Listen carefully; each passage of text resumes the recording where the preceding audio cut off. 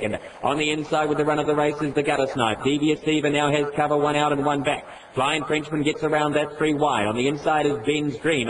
That was followed back in the centre. Mr. Incredible El Shaddai getting around them wider out. Back along the inside next then is Miss March fourth, who's been shuffled back to second to last now. As going past it is Sojourn and All Day Long. And last of all then we've got Nashita. So they work off the back by the 800 metre mark. And Duzane is the leader narrowly by about a neck only. From on the outside is Bring On the Rain.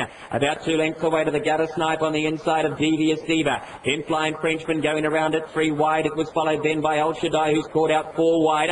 Mr. Incredible is in the centre. Sojourn is in that group. Out wide All Day Long's trying to progress forward.